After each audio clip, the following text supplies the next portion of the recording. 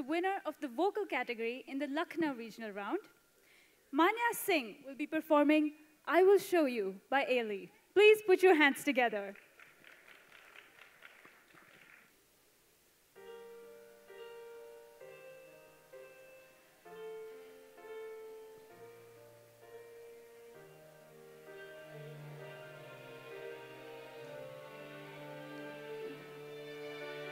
내가 사준 옷을 거치고 내가 사준 향수 뿌리고 지금처럼 그녀 만나 또 웃고 있겠지.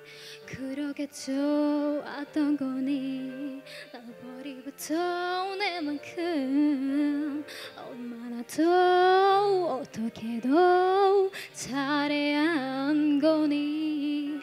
너를 아무리 지울라도 함께한 날이 all my day. 지난 시간이 억울해서 자꾸 눈물이 흐르지만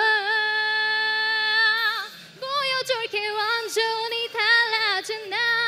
보여줄게 훨씬 더 예뻐진 나. 바보처럼 사랑 때문에 떠난 나 때문에 울지 않을래.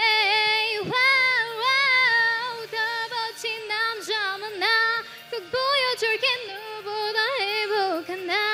너 없이도 슬프지 않아. 무너지지 않아. Boy you gotta be well. 라라라라라라. 따뜻하게 말을 바꾸고 짝퉁으로 화장도 하고 하이힐에 이제 입었지만 모든 나 돌아봐.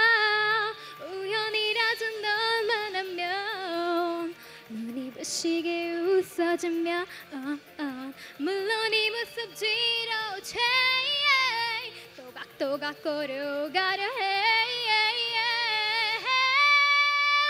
완전히 달라진 나. 보여줄게 훨씬 더 예뻐진 나. 바보처럼 사랑 때문에 떠난 나 때문에 오지 않을래. 남자만 나 꼭 보여줄게 너보다 행복한 나. 너 없이도 슬프지 않아. 무너지지 않아. Boy you gotta be well. 라라라.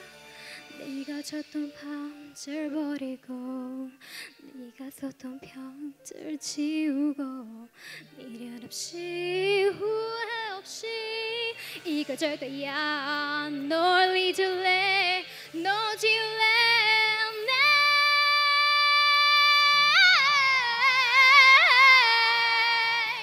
보여줄게 훨씬 더 예뻐진 나. 떠난 나 때문에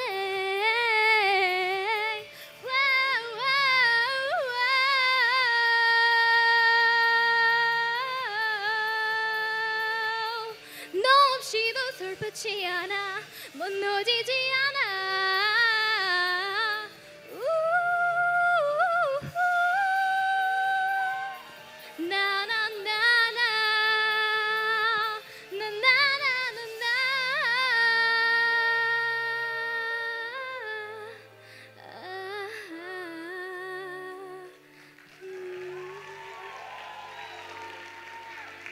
Thank you.